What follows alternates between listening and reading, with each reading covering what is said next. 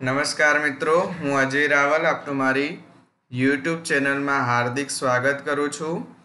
મિત્રો, આપણે નામાના મૂળ તત્વોમાં અનુબંધ શું છે તેની સંકલ્પના સમજવાનો પ્રયત્ન કરી રહ્યા છીએ. આજના વિડીયોમાં આપણે નામાના મૂળ તત્વોનો અર્થશાસ્ત્ર વિષય સાથે શું અનુબંધ છે તે સમજવાનો પ્રયત્ન કરીશું. મિત્રો, તેની પહેલાં અત્યાર સુધી આપણે જે અભ્યાસ કરી ચૂક્યા છીએ તેવા પૂર્વ જ્ઞાનને યાદ કરીએ. મિત્રો, અત્યાર સુધી આપણે આ ત્રણેક બાબતોનો અભ્યાસ કરી દીધો છે. સૌથી પહેલાં આપણે અનુબંધની વ્યાખ્યા સમજી ચૂક્યા છીએ. અનુબંધનું શું મહત્ત્વ રહેલું છે તેનો અભ્યાસ આપણે કર્યો છે. અને અનુબંધના મુખ્યત્વે 3 પ્રકારો જે પડે છે: એક વિષય વચ્ચેનો અનુબંધ, 2 વિષયના વિવિધ પેટા મુદ્દાઓ વચ્ચેનો અનુબંધ અને 3 વ્યાવહારિક જીવન સાથેનો અનુબંધ. તેના વિશે અભ્યાસ આપણે કર્યો. મિત્રો, આપણે પહેલા નંબરના પ્રકારમાં જે વિષય વચ્ચેનો અનુબંધ હતો તેને જ હવે વિસ્તારથી સમજવાનો પ્રયત્ન કરીશું.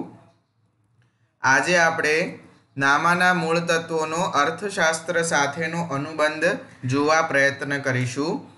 મિત્રો, આ બંને વિષયોનો એકબીજા સાથેનો ગાઢ સંબંધ રહેલો છે. નામાના મૂળ તત્વો અને અર્થશાસ્ત્ર એ એકબીજા સાથે ખૂબ સારી રીતે જોડાયેલા, સંકળાયેલા વિષયો છે.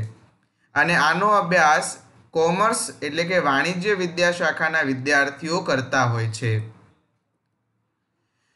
મિત્રો, નામાની અંદર આપણે કોઈ પણ આર્થિક વ્યવહારોની નોંધ કેવી રીતે કરાય છે અને કઈ રીતે એની નોંધ કરી તેની અસર થાય છે તેનો અભ્યાસ કરે છે વિદ્યાર્થી. જ્યારે અર્થશાસ્ત્રમાં વિદ્યાર્થી એ આર્થિક પ્રવૃત્તિનો અભ્યાસ કરતો હોય છે. આમ નામાના મૂળ તત્વોની અંદર આર્થિક વ્યવહારોની નોંધનો અભ્યાસ થાય છે, જ્યારે અર્થશાસ્ત્રમાં આર્થિક પ્રવૃત્તિઓનો અભ્યાસ એ વિદ્યાર્થીઓ દ્વારા કરવામાં આવતો હોય છે. મિત્રો, બીજો એક મુદ્દો છે, નામાના મૂળ તત્વોની અંદર રોકડ મેળ, બેંક સિલક મેળ જેવા એકમોનો અભ્યાસ કરવામાં આવે છે. જ્યારે અર્થશાસ્ત્ર વિષયની અંદર બેંકના પ્રકારો, ચેકના પ્રકારો વગેરેનો અભ્યાસ કરવામાં આવે છે.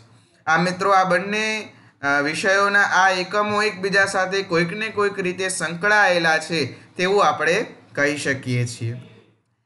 અર્થશાસ્ત્રમાં ઉત્પાદન, વહેંચણી, બેંક, વીમો આ વગેરેનું શિક્ષણ જ્યારે પણ આપવામાં આવે ત્યારે નામાનું જ્ઞાન તેમાં ખૂબ જ ઉપયોગી બનતું હોય છે.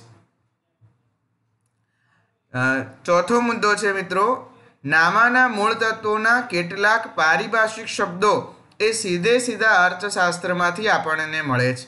જેમ કે વીમો, આર્થિક વ્યવહાર, કિંમત, નફો, વેતન, ઉપજ, પડતર વગેરે.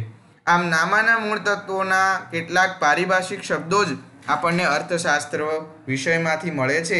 માટે આપણે કહી શકીએ કે નામાના મૂળ તત્વો અને અર્થશાસ્ત્ર એ એકબીજા સાથે જોડાયેલા છે. મિત્રો, આજે આપણે નામાના મૂળ તત્વો વિષયનો અર્થશાસ્ત્ર વિષય સાથેનો અનુબંધ કેવી રીતે તેઓ જોડાયેલા છે બંને વિષયો તે જોવાનો અને તે સમજવાનો પ્રયત્ન કર્યો હતો. મિત્રો, આપને આ વિડીયો ગમતા હોય તો લાઈક કરજો, શેર કરજો અને ચેનલને સબસ્ક્રાઈબ કરજો. મિત્રો, વધુમાં વધુ લોકો સુધી આ જ્ઞાન બીજ રોપાય, વિસ્તરિત થાય તેના માટેનો પ્રયત્ન આપ કરજો. આપને કોઈ પણ પ્રશ્ન હોય, કોઈ પણ મૂંઝવણ હોય તો ચોક્કસપણે આપ પૂછી શકો છો. નમસ્કાર, ધન્યવાદ.